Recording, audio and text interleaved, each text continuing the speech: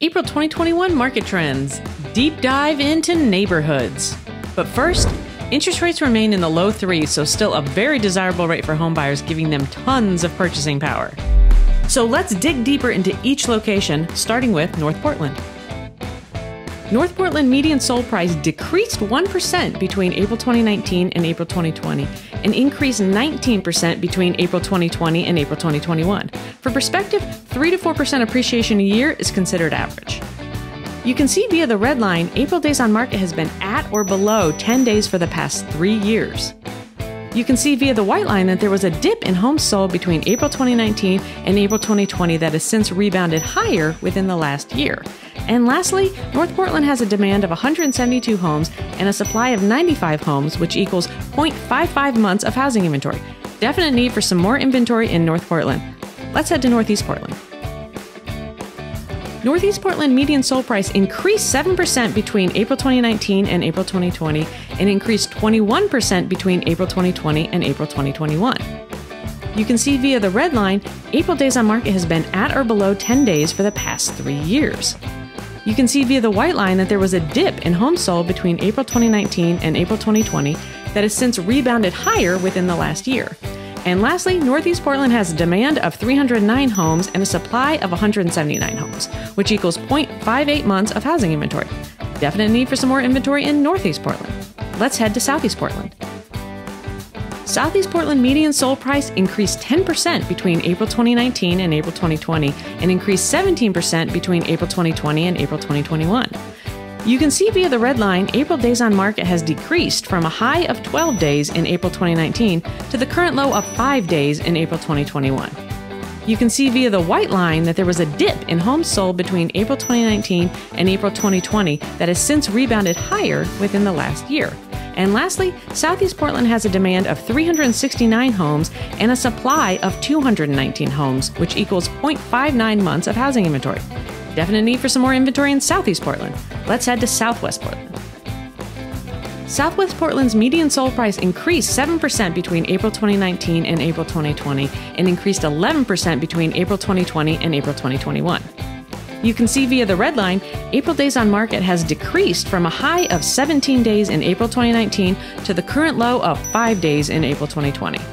You can see via the white line that there was a dip in homes sold between April 2019 and April 2020 that has since rebounded higher within the last year. And lastly, Southwest Portland has a demand of 271 homes and a supply of 244 homes, which equals 0.9 months of housing inventory. Definite need for some more inventory in Southwest Portland. Let's head to Northwest Portland. Northwest Portland's median sold price increased 15% between April 2019 and April 2020, and increased 1% between April 2020 and April 2021. You can see via the red line, April days on market has decreased from a high of 18 days in April 2019 to the current low of 6 days in April 2021. You can see via the white line that there was a dip in homes sold between April 2019 and April 2020 that has since rebounded higher within the last year.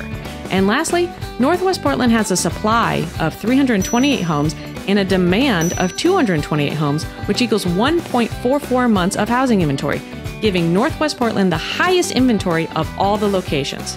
Let's head to Hillsboro. Hillsboro's median sold price increased 8% between April 2019 and April 2020, and increased 15% between April 2020 and April 2021. You can see via the red line, April days on market has been at or below 10 days for the past 3 years.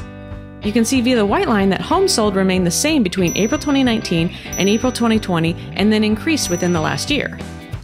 And lastly, Hillsboro has a demand of 164 homes and a supply of 64 homes, which equals 0.39 months of housing inventory. Definite need for some more inventory in Hillsboro. Let's head to Beaverton. Beaverton median sold price has increased 6% between April 2019 and April 2020, and 16% between April 2020 and April 2021. You can see via the red line, April days on market has been at or below 10 days for the past 3 years. You can see by the relatively flat white line that the number of homes sold appears to be consistent for April over the past 3 years.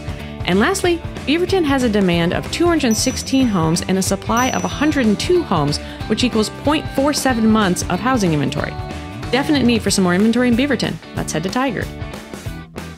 Tigard's median sold price has increased 9% between April 2019 and April 2020, and 11% between April 2020 and April 2021.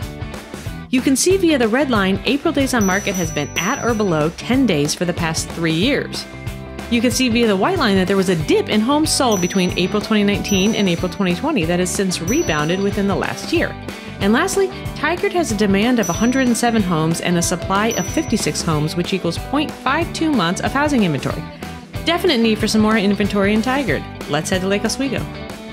Lake Oswego's median sold price increased 14% between April 2019 and April 2020, and 17% between April 2020 and April 2021.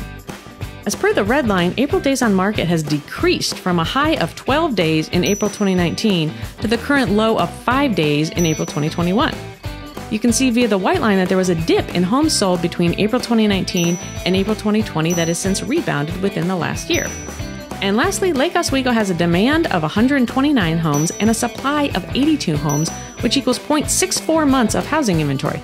Definite need for some more inventory in Lake Oswego. Let's head to Milwaukie. Milwaukee's median sold price increased 3% between April 2019 and April 2020, and 26% between April 2020 and April 2021. You can see via the red line, April days on market has been at or below 10 days for the past 3 years. You can see via the white line that there was a slight dip in homes sold between April 2019 and April 2020 that has since rebounded higher within the last year. And lastly, Milwaukie has a demand of 115 homes and a supply of 42 homes, which equals 0.37 months of housing inventory. Definite need for some more inventory in Milwaukie. Let's head to Happy Valley. Happy Valley's median sold price decreased 11% between April 2019 and April 2020, and increased 12% between April 2020 and April 2021. As per the red line, April days on market has decreased from a high of 29 days in April 2019 to the current low of 4 days in April 2021. You can see via the white line that homes sold remain relatively flat between April 2019 and April 2020, and then increased substantially within the last year. And lastly, Happy Valley has a demand of 85 homes and a supply of 76 homes, which equals 0.89 months of housing inventory. Definite need for some more inventory in Happy Valley. Let's head to Gresham. Gresham's median sold price increased 11% between April 2019 and April 2020, and increased 14% between April 2020 and April 2021. You can see via the red line, April days on market has been at or below 10 days for the past 3 years. You can see by the relatively flat white line that the number of homes sold appears to be consistent for April over the past 3 years. And lastly, Gresham has a demand of 95 homes and a supply of 55 homes, which equals 0.58 months of housing inventory. Definite need for some more inventory in Gresham. I hope you found this information helpful. I've included a link below for more details and analysis at my website, homemadeportland.com. Have a great day, and I'll see you next month.